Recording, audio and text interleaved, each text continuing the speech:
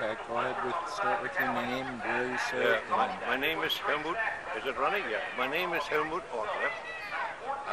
I'm a veteran from the Panzergrenadierdivision Großdeutschland, 17th Company, schwere Infanteriegeschütz, 150 mm. I was 3 years in this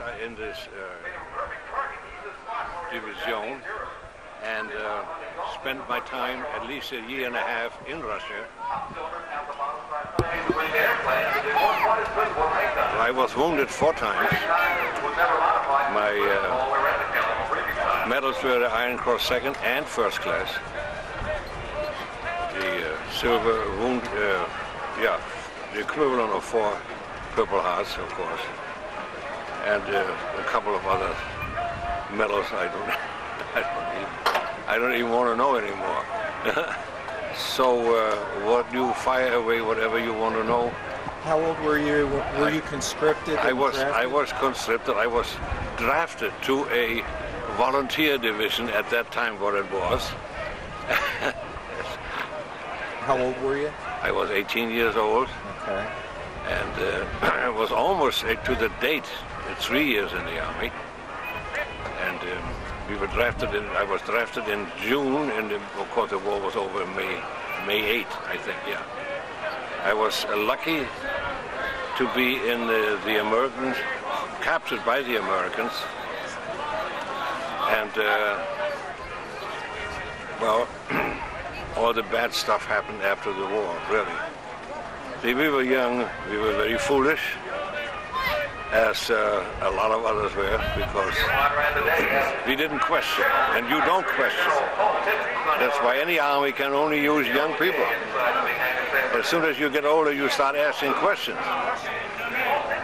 So I was glad that I was in this particular division, because for various reasons, because we were so welded together, I should say, through the experience in Russia, through the training, first of all, we had. I almost got a peacetime 6 months recruit, as a recruit, and ultimately then in Russia. Never got out of that thing. Every year the rumors started, we come to the West. See, my father was here since 1926.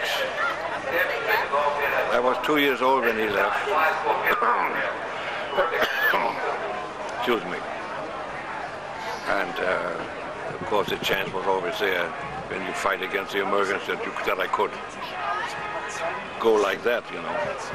Never happened. Never happened. So.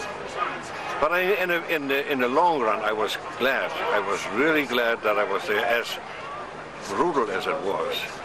I must say that, because those guys here, they get a little picture. Quite a few guys. We had a reunion 3 weeks ago in Munster, in Germany. And of course, all the veterans are at least 80 years and older. And still, the feeling is still there. And this is great. This is really great. I mean, you see sometimes people here after 2-3 years, nobody knows. But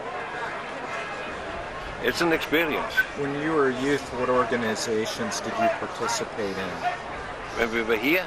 No, when were you in Germany? Oh. When you were a teenager, or? Yeah, well, I was, you know, in what the youth, Jungvolk, what they call it, yeah. And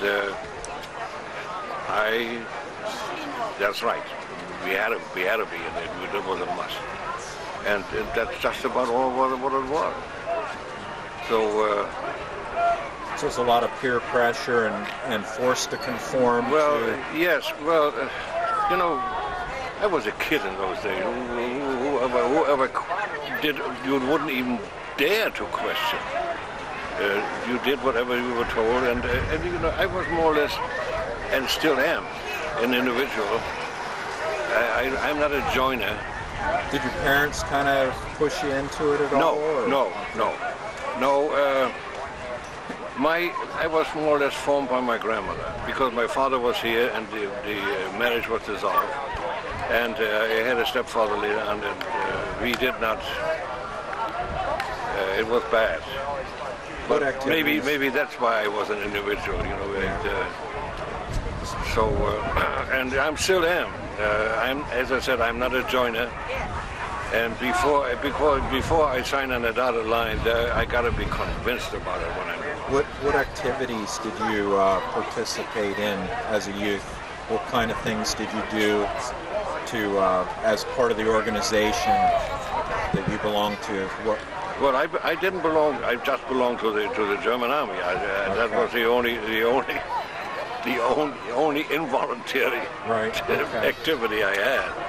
So you weren't part of any of the no, youth organizations? No. Okay. And as our division especially was, we were totally non-political. Okay. It was never.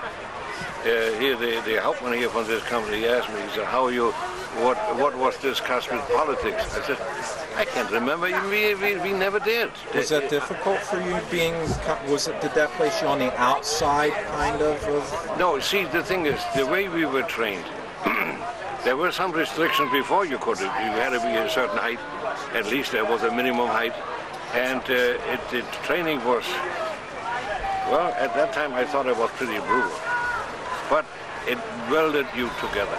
It did weld you together. And you did, maybe that's why it was so tough outside in Russia, because he wanted to kill us for the worst way. At least the odds were usually 3-1, 4-1. In the end, it was 12-1. Can you imagine that? 12-1 in the end, the last couple of months. He wanted to, Yassi, whoever remembers that, whoever lived through it. We talked about it here with the guys. Now this was a battle? It was a battle in Yassi, in Romania. Okay. He wanted to demolish, rub out our division, then the way would have been free to Ploesti, to the oil fields. Never did make it. We gave up 1 mile. That was it. Can you imagine? It would be impossible. We had about 1,000 tanks fighting each other, combined.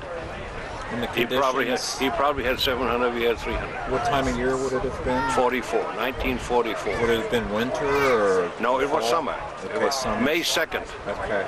So it wasn't the worst of it May that you were 2nd. going to see then? It was always warm. Were you captured before the Germans had to withdraw from? No, I was captured. As a matter of fact, I was home already.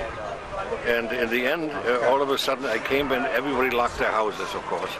And I had to wait a little bit before the door was open, and the American patrol, luckily, I lived in a town, on the outskirts of the town. There were 3 bridges. On this side were the American, and 100 yards there were the Russians. That's how close they came. And I have seen personally the hundreds of raped women. We had a huge, quite a large hospital in this town, and 5 days later it was full of women.